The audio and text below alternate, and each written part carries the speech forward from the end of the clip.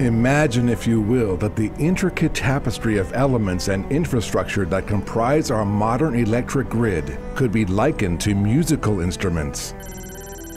You can hear the ever-present hum of high voltage as it courses through the veins of transmission lines. If you could stand toe-to-toe with an immense steam turbine, you would hear and feel the rhythmic vibrations of its churning blades and the sharp hiss of intensely hot steam. If you could slow down time enough to watch the delicate dance of atoms in a nuclear reactor, you would marvel at the staccato of their annihilation. Lastly, if you had the chance and stood under the mighty blades of a wind turbine, your ears would sense the rush of air pressure and the powerful thumping sounds they make as they dig into the air to make energy. If all of these elements were instruments, an orchestra if you will, the symphony they would form would be called the BES, or Bulk Electric System. What is the BES? In ancient Egypt, the dwellers of the land worshipped a god called Bes, or Bisu, or Aha. He was a complex being who was a deity god of war, yet he was also a patron of childbirth and the home. Over time, Bes came to be seen as the champion of everything good and the enemy of everything evil. The ancient Egyptians might collectively smile at the modern-day connotation of the term Bes, for by its very definition, the bulk electric system is by far the most complex machine ever built by human hands. The BES is comprised of all transmission elements operated at 100 kilovolts or higher, and real power and reactive power resources connected at 100 kilovolts or higher.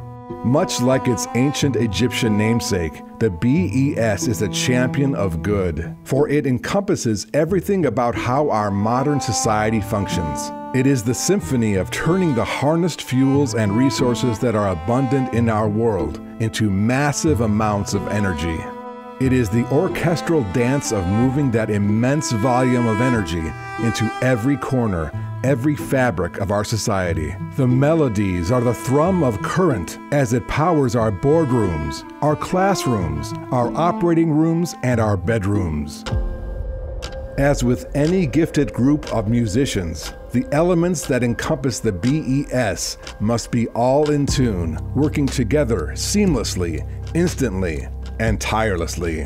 This complex machine is both flexible and fragile at the same time. No orchestra can simply produce beautiful music without a conductor. The BES has conductors, so to speak, all across the country. It is governed and controlled by both human hands and complex machines. Computers, programmable logic controllers, and sophisticated relays all work in conjunction to keep the BES stable.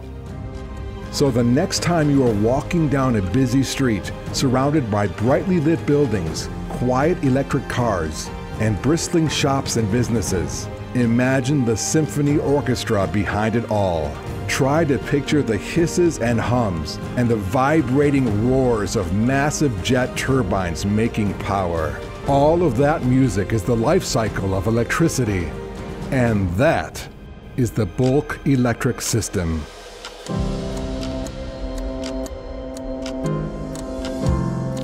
Want to know more about the conductors of the symphony?